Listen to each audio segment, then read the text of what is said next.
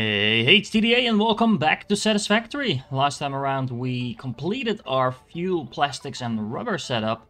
And to be honest, now we kind of have a problem because we are producing these huge amounts of plastic and rubber over here along with some fuel. And honestly, we are also producing a huge amount of silicon-based items over here. But we have no way of actually getting that to our central storage all the way over here. So what I want to do is kind of make sure we don't have to go back and forth every time we need some rubber, plastic or silica. So we are going to need to expand our bus system. Now, I've not actually done this so far. So, I mean, we have a pretty nice bus going over here in this area. But if you just look at the distances, this is going to be a bus on a whole next level. So let's try and figure out how we want to do this. Okay, so here we are. We have our previous bus up and running, and to be honest, it kind of looks really cool with these mini buses going underneath, this huge bus going all the way to this other side as well.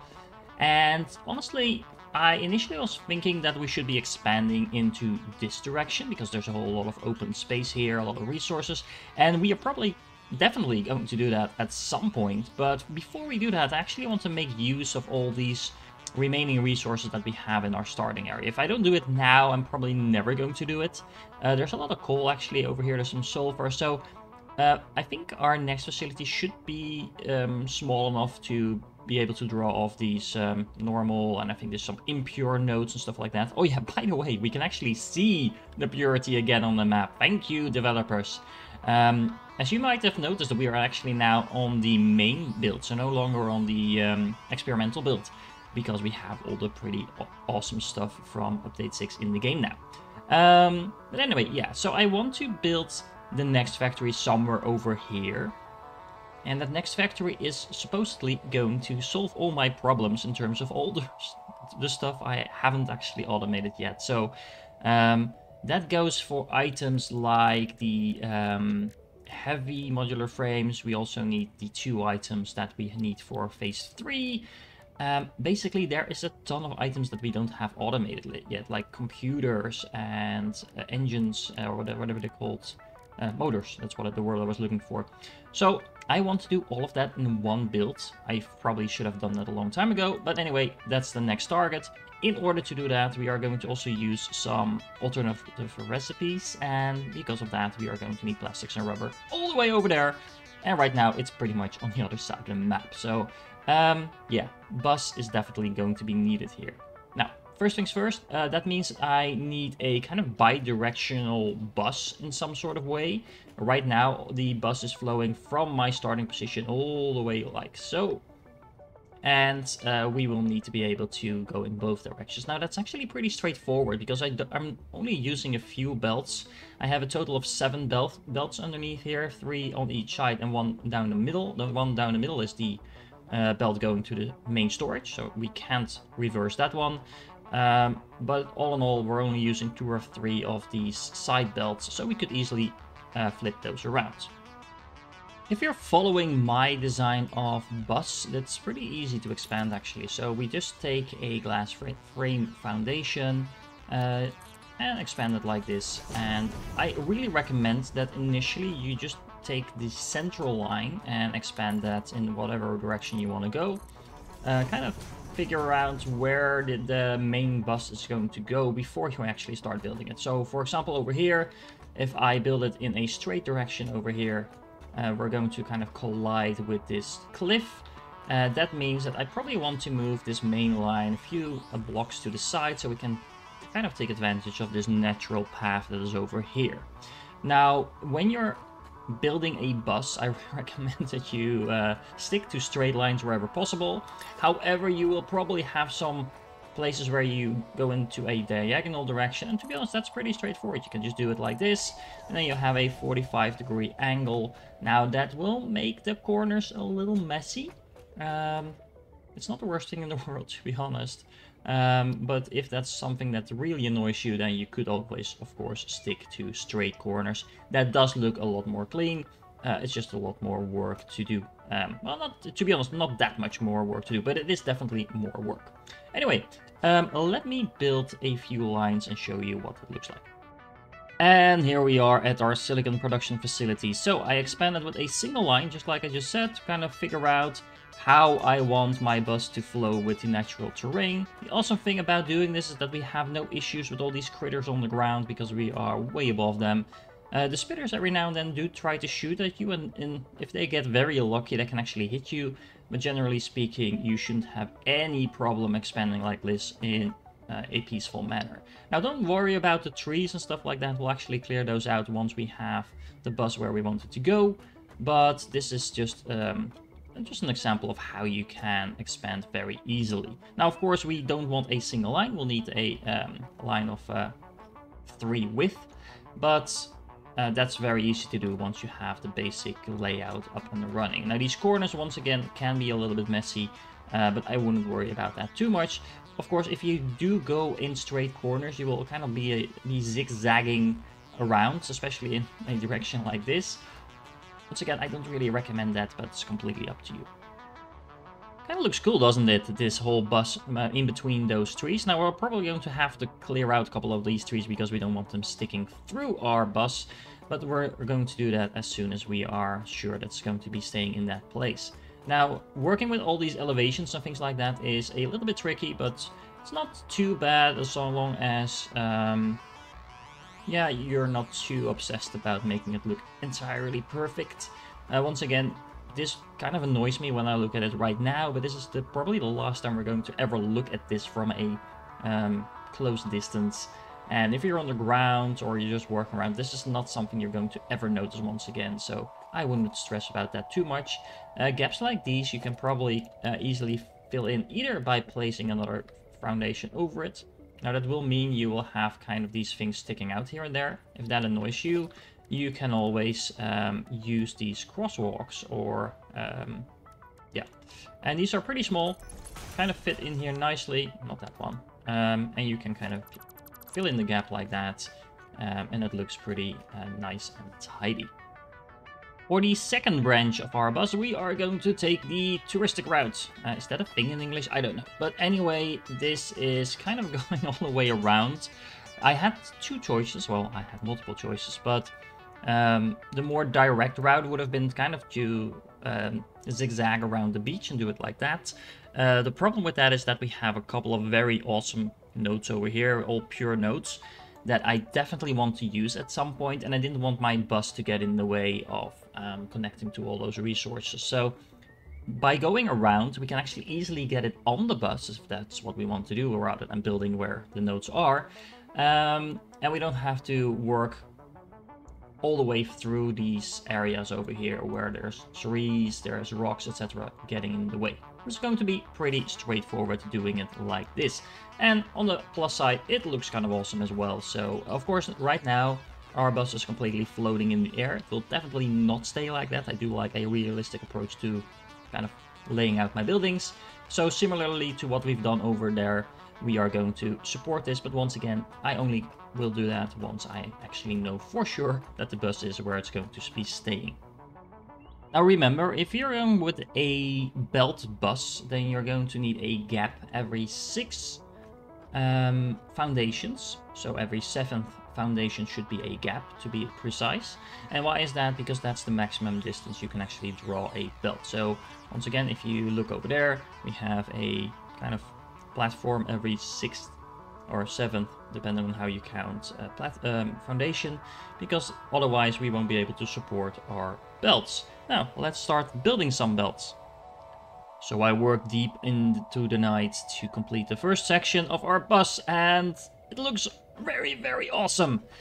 We have a section of belts going to the storage facility. We have a section of belts going away from the storage facility. So there's the whole bi-directional thing happening.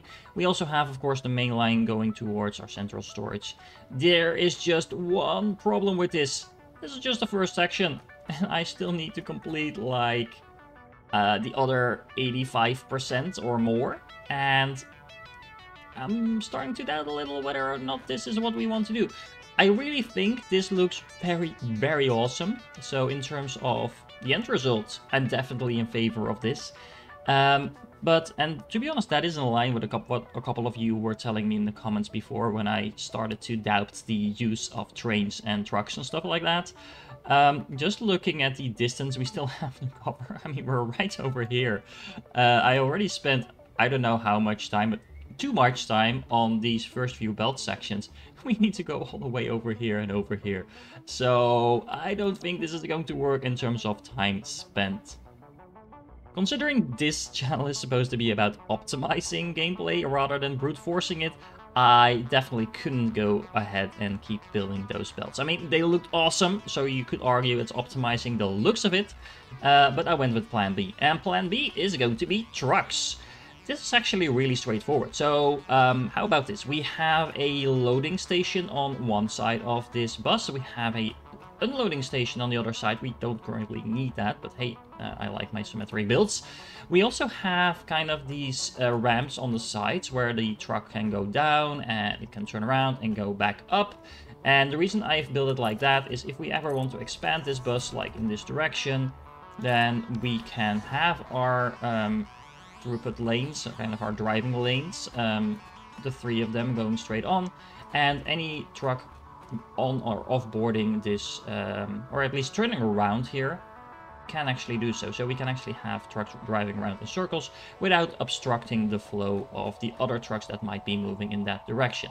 Now, I'm saying trucks because I currently don't have trains, so we can see if we can actually make trucks happen. Now, the awesome thing about trucks is that we can actually implement that a lot earlier in the game as well. So instead of actually working with the belts like we've done until this point, you can actually work with trucks instead.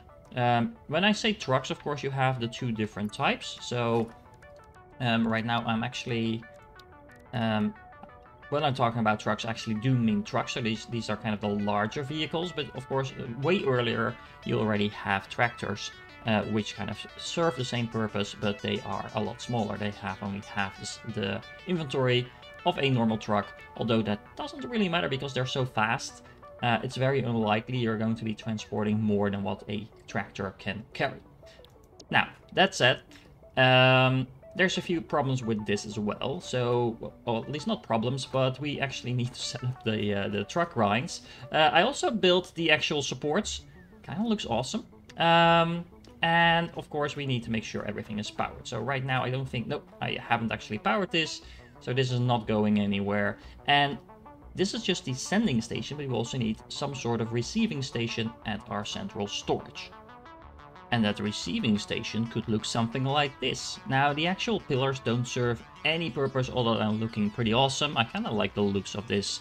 The actual receiving station itself only has one functional unloading station at the moment. The other three are just there because I might need them in the future to kind of like unload or offload. Once again, I'm trying to build this kind of thinking ahead, so I don't have to completely redo my build later on. There's just a few things that I haven't done yet. So we currently don't have any type of hypertube system, and I'm getting really tired of having to walk back and forth to these locations, especially the oil. We don't really need to go here at all. There's not that much going on. So as soon as we have actually automated the supply line over here, I don't see a very large need to get back there. But we definitely need to go in this direction, and later on we are going to be expanding towards the north, so we will definitely need some sort of hypertube station in that direction. Now, just to show you how this is actually working, we have this layer underneath where we have a setup, and apparently still a tree over there. The unloading station splits the fuel that it's going to be collecting to the side, so we actually have a fuel input so we can make sure our trucks keep running. And the way we will want to do that is set this to package fuel, and then set the center to overflow, so that any fuel that we don't need is actually being put on the belt as well. And then what we're going to do is we're going to connect this splitter, the overflow, up to this exit over here, and as you can see, I already set up the merger over there, so any surplus items will be going onto the main belt into the storage facility. Now, we're also going to need some room for the hypertube, so let me fiddle around with that to see how we are actually going to do that. And that should look something like this. So what I've done over here is made a bi-directional hypertube cannon type of thing. Now the reason I actually turned our hypertube into a cannon now where I didn't do that before is because we have much larger distances to cover. This will make sure we exit and enter these little mini tunnels over here, which will definitely speed us up a lot faster than if you just do a single entrance. And depending on how far you need to go between sections, that should probably determine how many of these you need.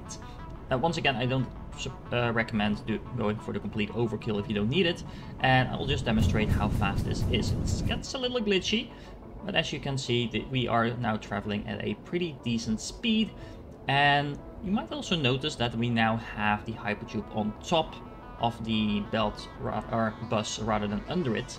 I'm not entirely sure if we can still call it a bus right now, but that's definitely what I'm going to call it, because at least it serves the function of a bus.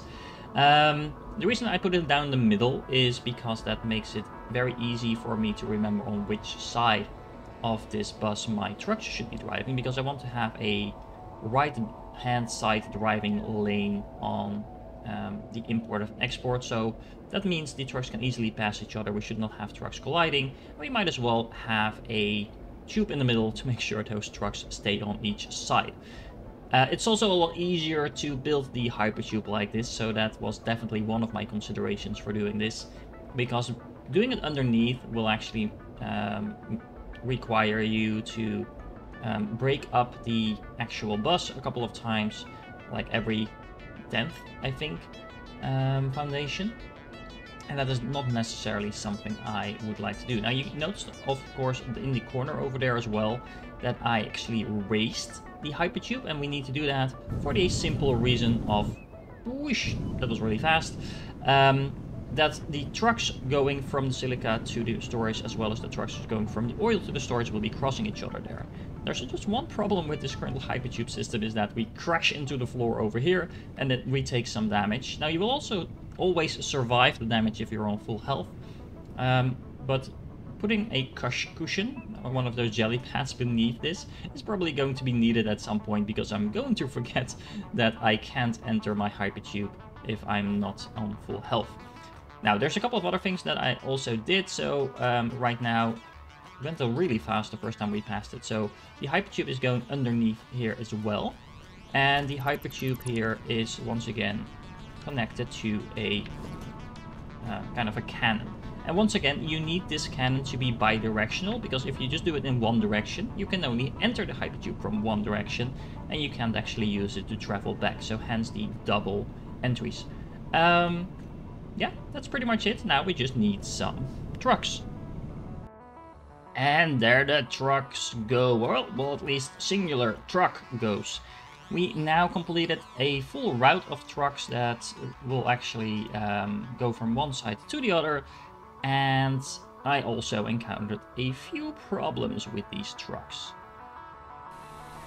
The first problem, although it's very easy to fix it, is that any of these truck stations that your trucks pass will automatically include a stop at that station, and if the station is actually not powered, like this one currently is not, your trucks will actually just keep waiting there forever, it seems, before they continue to move on. Now the easy way to fix that is just to get close, edit the note that you can see, like the stop sign over there.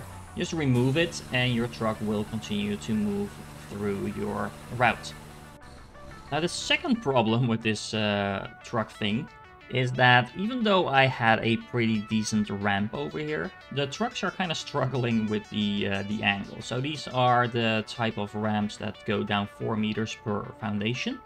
And that doesn't really work that well. As you can see, the truck does actually get about halfway. But if you have too many sections in your ramp, it will at some point start to slow down, it will back off. Now the awesome thing is that the developers actually thought about that, and if your truck for whatever reason gets stuck, after a little while it will actually get a boost of some sort, and it will actually boost itself all the way up in this case. So that is kind of a hack to work around that. There you go, you can see it gets a boost. That's just enough to bring it all the way up the ramp and continue on its path. But that's definitely something to take into consideration when you're building something like this. So either make your ramps less steep, or yeah, just don't use those steep ramps at all, but work around it in some different way. Now, it does work, and it's really satisfying to see your trucks driving around. It kind of brings the world to life a little bit more than it would otherwise. But I can definitely see an argument forming here for trains that I haven't actually used yet, but maybe somewhere over the next few episodes. Okay guys, so I completed both the routes for the trucks. We now have one truck station receiving the plastics, rubbers and fuel. We have another station accepting the silicon-based items.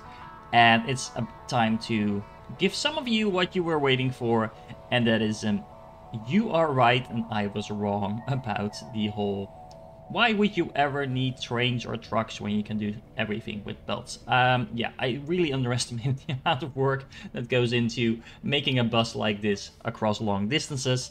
To be honest, I also underestimated how long it takes to set up a truck line like that. Now, that's partially because I simply didn't have enough experience yet with trucks. So a couple of my ramps were actually too steep.